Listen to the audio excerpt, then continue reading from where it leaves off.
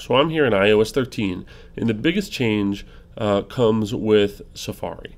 So if I open up Safari and I start off like at the Holman website, Safari is now a desktop class browser, and what that means is that when I open up things that typically required apps on the iPad, now I can do a lot of those things directly in Safari itself without requiring using a separate app to do that. So for example, from the Holman website, I have a link to Drive here, and if I tap on my Drive icon to go to Google Drive, I can now go to Drive right within my browser without having to use the Google Drive app. And this looks exactly the way Drive looked on your laptop. The only difference is it's a little smaller just because of the size of the screen. But I get my waffle back, and I can go and I can jump and see all of the options that I had before in the desktop version. Now, the only problem with this that's going to take a little training to go with it. So let me try and go ahead and open up this Google Sheet right here. And if I double tap on it to open it up, notice it's not opening in the browser anymore. It is now kicking me into Google Sheets. If there is an app on your iPad that is designed to run Google things, then if I try to opening up that thing, it will default to that app. So for example, since I double-clicked on a Google Sheet and I have the Sheets app installed, it's going to default still to the Google Sheets app. So in order to stop that, if I don't want that to happen, now maybe I do want that to happen and that might be okay with me, but if you've ever used the apps on the iPad compared to the desktop version, so Google Sheets on the Mac versus Google Sheets on the iPad, a lot of the iPad versions of the apps are kind of watered down. So there might be certain features that you want that don't exist, like add-ons or some formatting options and things like that. So if I don't want this to open up in here, what I need to do is I need to actually delete the app from my device.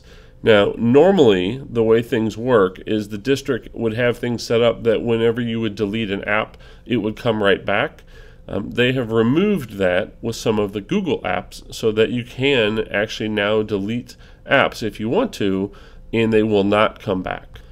So for example, I have my Google Sheets app here in my iPad, and if I were to press and hold down with my finger, I get a new menu that pops up that didn't exist before, and I can either go to Edit Home Screen, and it makes all the apps wiggle and it gives me the X in the corner, or depending on the app, I may also get an option in that menu that says Delete App.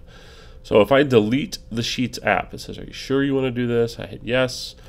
The Sheets app goes away, and now if I go back into Safari and take that exact same Google form and double tap it, because I don't have the Sheets app installed, it opens up live within my browser window, and now I have all of my same browser menus that I had before. Now it may advertise and tell you, hey, you might want to get the Sheets app. I can just say, yeah, stop asking me, I'm good. I did this on purpose, right? So I now have options that I didn't have before, like add-ons. I have all of my menus and all these things back that, again, may or may not have existed in the app instead.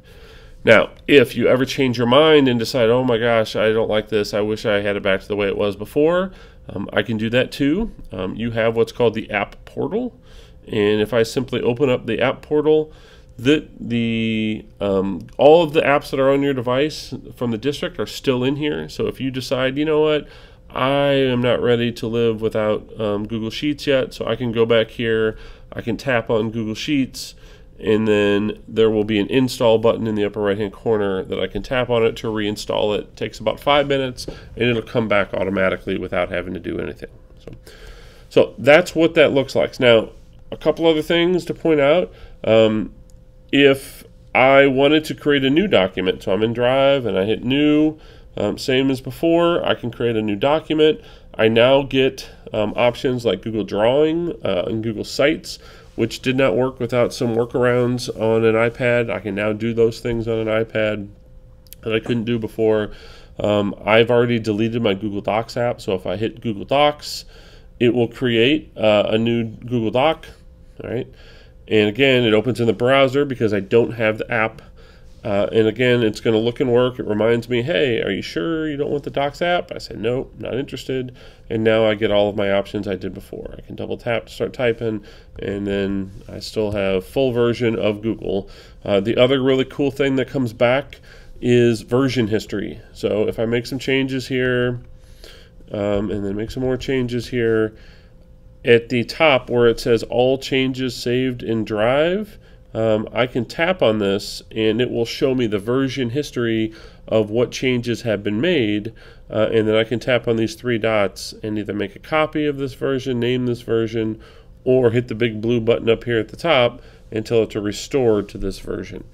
All of that did not exist in the apps.